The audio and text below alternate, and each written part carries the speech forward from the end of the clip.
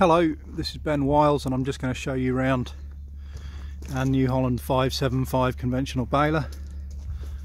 So as you can see, ever so straight on the tin work. This is all original and it's a wide pickup 575 conventional baler. So it's obviously the biggest one that New Holland did for the small bales, and this model would have run just before the yellow and black 50/70 and 50/60 range that they do more recently. So hopefully this has given you a bit of an overview of this baler. Come round to the pickup. Sure you'd agree that all looks exceptionally straight, original and clean.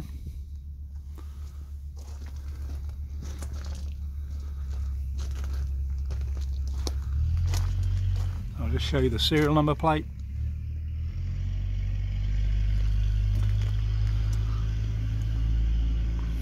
And the power shaft and the drawbar.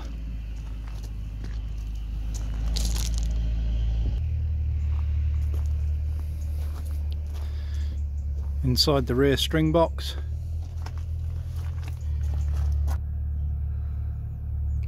under the knotter cover,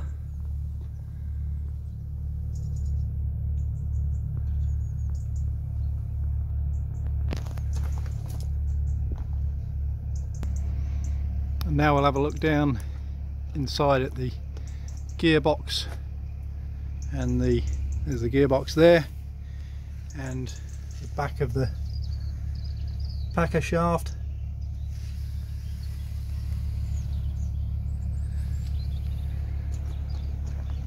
Just a bit of paint flaking on the top of that channel there.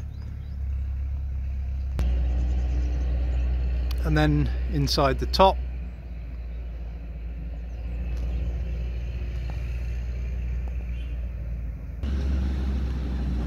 as you can see, a really tidy example of this popular model. All it's lacking right now is a shed to keep it dry.